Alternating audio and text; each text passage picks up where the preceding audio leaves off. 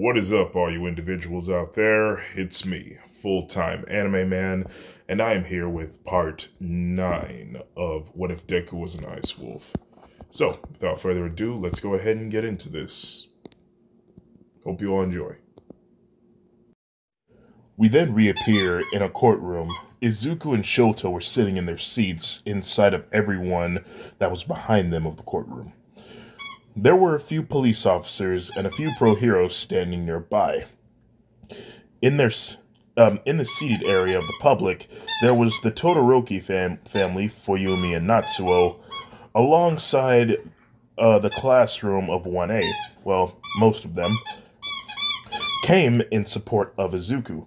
Even All Might, Melissa, and her father came to support him. Izuku felt like everything was going to be alright. By the time came, the bailiff told everyone to rise for Judge Judy.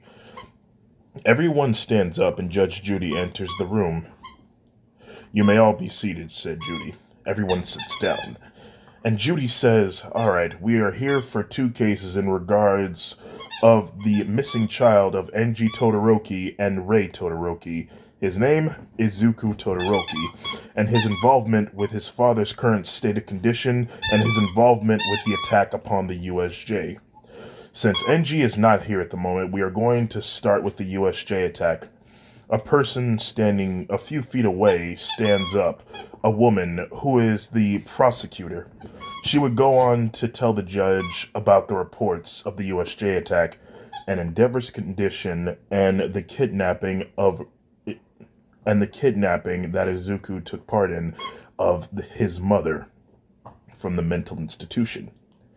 "Very interesting," said Judy. "Okay, let's start with this in chronological order. We'll start with Endeavor's injury.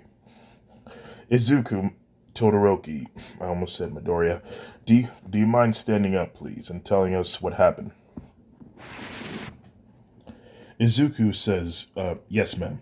He stands up, but before he could get started, Judy said, Whoa, hold on, what's going on there? Why are you two holding hands?" Well, you see, ma'am, right after we defeated the League of Villains, I passed out and my brother took a hold of my hand here, and we're kind of stuck like this. I hope that's okay." Judy thinks for a second and says, "Okay, that's fine. Just go ahead and tell us everything that happened." Izuku goes on to explain what happened by the time he reached home, and the first time he heard the parasite in his head, and to the part where Endeavor slapped his sister Fuyumi in the face, and she had done nothing to initiate this situation. And then I lost control of myself. Judy nods her head, saying, "Yeah, I understand. You were very angry to see your father do something so inhuman. I was looking through the notes of the detective, Alexander. You know about his quirk, yes?" Yes, ma'am, I do." "Well, it shows here that he asked you if you attacked your father out of your own free will. And you said yes. And yet he said that that was a lie. In other words, that thing inside your head made you do it. So, what do you think?" "Well, to be honest, ma'am, I thought that I was telling the truth, that I did attack my own father. But after hearing the results, I honestly don't know anymore." "Well, I'm going to have Detective Alexander come up here and explain it." Alexander would then step up to the post and would take the vow to tell the truth, the whole truth, and nothing but the truth. "Now, Alexander, to the best of your abilities, may you please tell us how is it that you came to the conclusion that Izuku was lying about him attacking his father out of his own free will?" Alexander then cleared his throat before he would talk. "Well, Your Honor, I am able to read body functions, and there are about 5 of them that I mainly focus on to indicate a lie or the truth. And that is blood pressure, respiration, skin conductivity, and heart rate.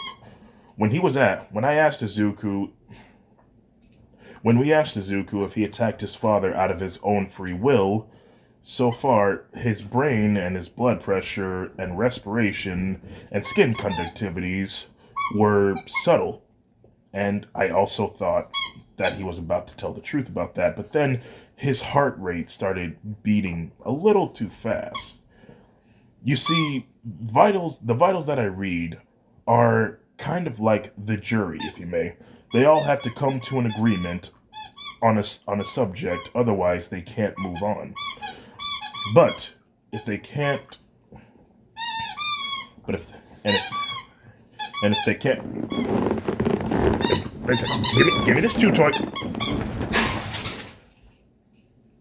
Go play with it over there.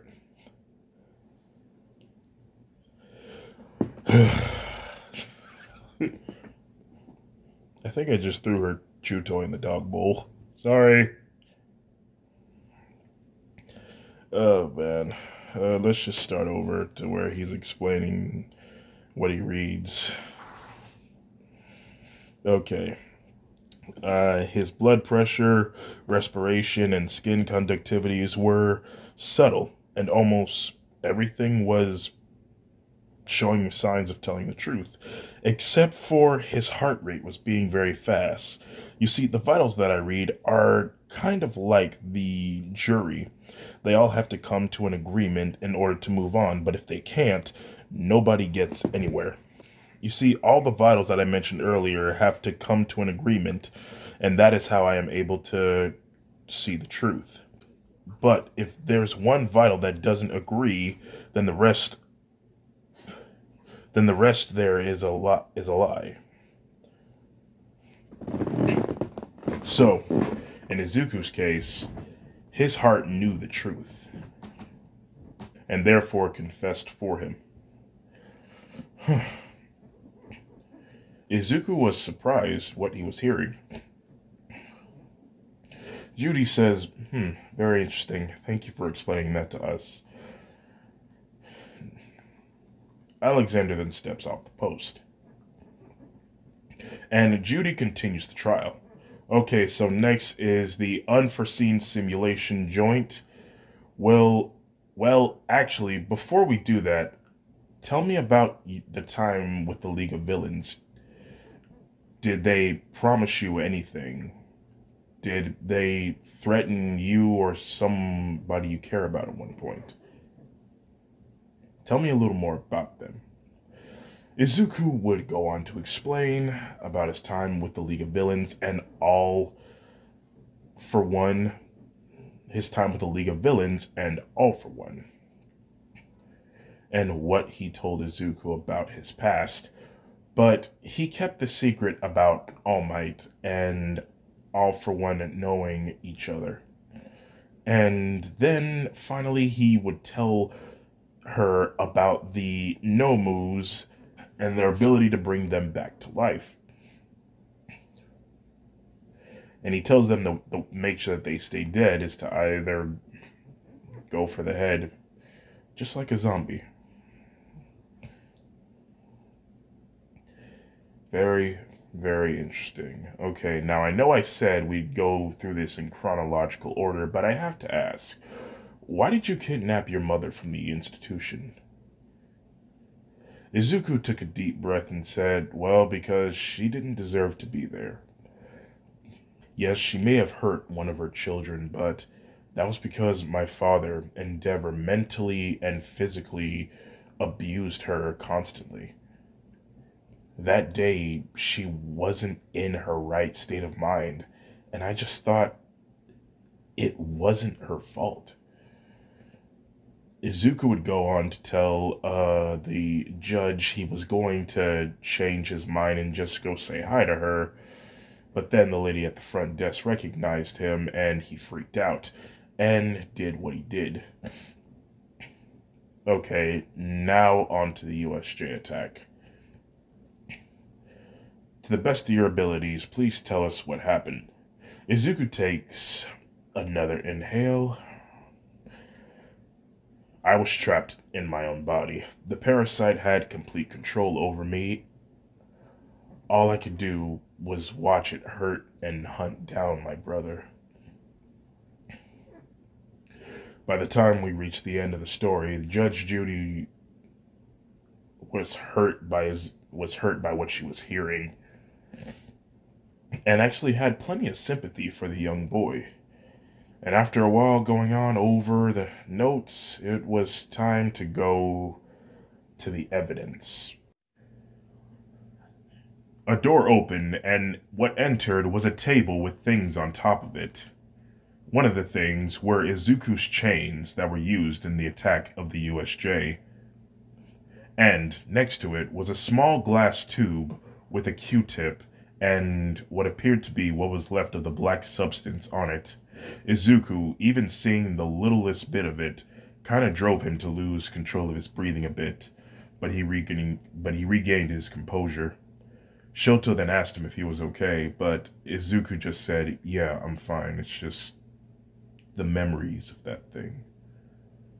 On the piece of paper, the bailiff reads, "So, after Izuku explained the whereabouts of this parasite, we were lucky enough to extract what was left of it.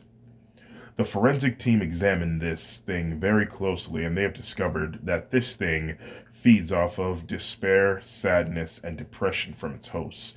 It drives the host to make him or her see crazy things or anything that has either made them sad or depressing to feed off of them. And it even communicates with its host to pressure them to do certain things that they would never do. We have called this the emotion vampire. And the thing that makes the emotion vampire is that it feeds mostly off of, as I have mentioned before, depression. The bailiff would explain that the emotion vampire could potentially take the body of its host. If he or she reaches a high level of depression, that would only leave the body that was left, leaving the parasite to take complete control." Very interesting. So, Izuku, how did you manage to stop this emotional vampire? Kindness? I'm sorry? Kindness. I used kindness to defeat it. See, I thought that the one thing that could make it stronger could possibly be the opposite that could take it out. So I forgave it, and I managed to expel it from my body. Judy would then ask Izuku's attorney if he would like to bring up any evidence in defense of Izuku. Would then ask a couple of 1A students from UA to come to the stand, and he would ask them questions in regards if Izuku ever tried to hurt them. They would all say no, and then he would ask them if Izuku actually saved their lives. They would say yes, and Kirishima would even go as far as to say, "Heck yeah, that guy was so awesome. The way him and his brother tag teamed that monster, it was so manly." After all was said and done, Judy would say, "Okay, we're going to take a quick recess." The jury leaves the room, and so does Izuku and Shoto, who were placed in a room with barred-up windows and security guards outside. The two boys would talk amongst each other. "So, do you think that went well?" asked Izuku. "Yeah, I think it went fine. There's a big chance you might have the jury on your side."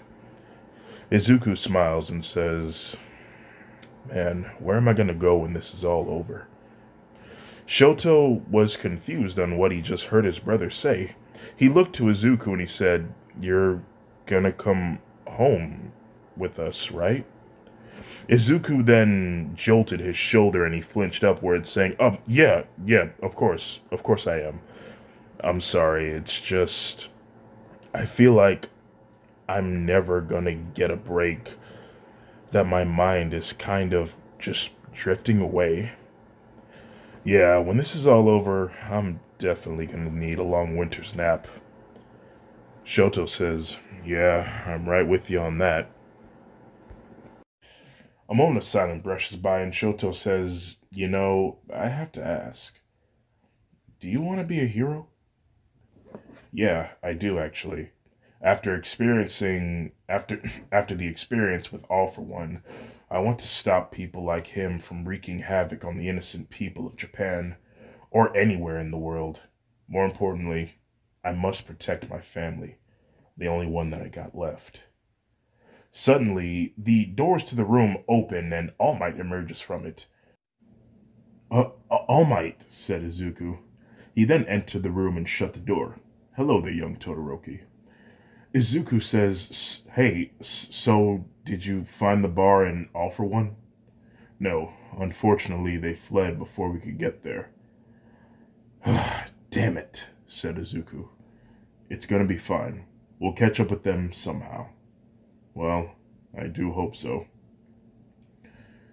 All Might takes a short exhale and he says, "Listen, young Todoroki, after hearing the complete story of your encounterment with All for One, I gotta say, I'm pretty proud of you for being strong mentally and physically.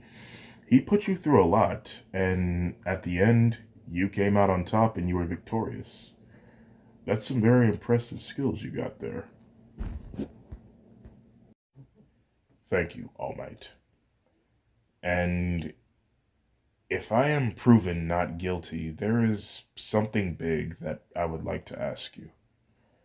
"Oh, well, okay, but why not just ask me now?" "Well, just in case that the jury finds me guilty, I just don't want to get my hopes up." "No, I see. Very well. I better return to my seat. The jury should reach a verdict any minute now. You boys stay cool out there." Both of the boys then nodded their heads. He then closes the door and the boys were left alone once again, and Shoto says, "What were you going to ask him?" Izuku looks over to him, and then we fade to black and then reappear back into the courtroom. Everyone had just returned to their seats, so did Izuku and Shoto, and soon Judge Judy and then the jury, excuse me, take their seats as well. Judy speaks. "So, after an hour of going over everything, has the jury reached a verdict?" One of the juries then stand up and says, "We have, Your Honor. We find the defendant, Izuku Todoroki." And that is the end of What If Deku Was a Ice Wolf Part 9. Anyway, I hope you all enjoyed this story. And if you made it to the end of this video, consider yourselves #blessed. And I hope you all have a nice day. Goodbye.